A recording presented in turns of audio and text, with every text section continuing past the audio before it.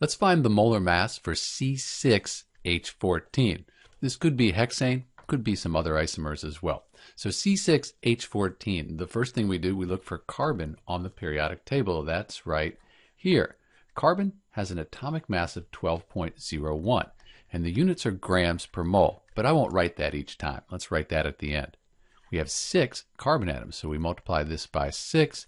For hydrogen, 1.01 grams per mole, and we have 14 hydrogen atoms, so we multiply that by 14.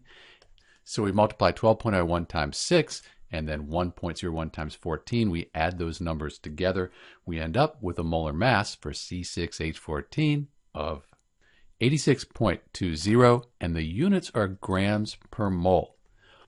My periodic table rounds to 2 decimal places, so if yours rounds more or less, you might get a slightly different answer out here. What this means is if I have 1 mole of C6H14, it'll have a mass of 86.20 grams.